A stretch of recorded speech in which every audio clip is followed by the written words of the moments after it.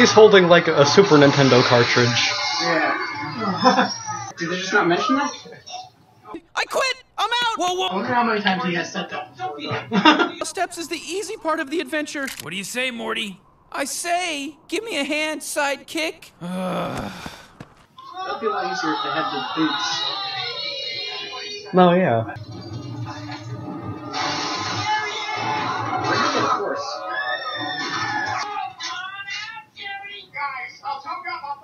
Where'd they get a gun? Or someone had a katana in the house. Well, I mean, it's in America, right? I mean, the horse is more confusing than... So he was a jelly bean. I didn't get that until they just said it. Yeah. Well, he said his name was Mr. Jellybean. Coincidence? I guess I didn't hear that. I mean, not all characters are what they're named. Mm-hmm. I mean, one character in particular. And this was Rick and Morty Season 1, Episode 5, Rick and Morty Go to Giant Jail. Okay, yeah. I like the giants. I mean, like, I liked that giant that, the lawyer giant. Yeah, he was a nice guy. If I... You can't free you from... Yeah. Go home. Yeah. The other giants, they weren't as nice. Yeah. Yeah. Who made those, like, prisoner outfits, though? That's true. Like, I mean, like, everything else they have is made for giants. Well, they don't live in a world with only giants. There are also small people, so... Yeah. I was gonna say, like, from a dollhouse or something. Barbie prison. Mm-hmm. Yeah. Yeah. And then there's the Meeseeks. Yeah, the Meeseeks are in Like, the Meeseeks were the most memorable thing about the episode, even though they weren't the A-plot. I don't know. It's really kind of... Usually, this one was pretty evenly divided, I think. I don't know. Like, yeah. I mean, at least, like, the Meeseeks were the highlight of the episode, I think. Yeah. I feel like if anything, it focused on Rick and Morty less than usual. I know. Yeah, I guess.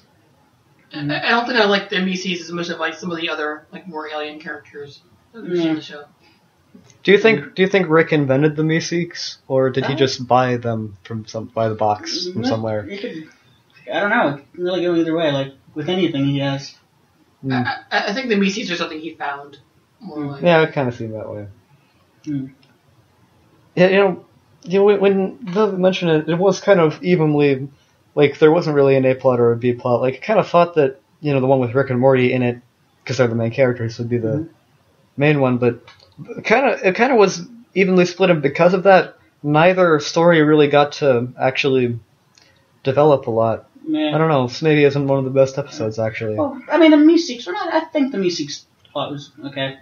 The other one kind of went around in a bunch of different directions, but I think the Meeseeks one, it was pretty like contained, pretty contained story.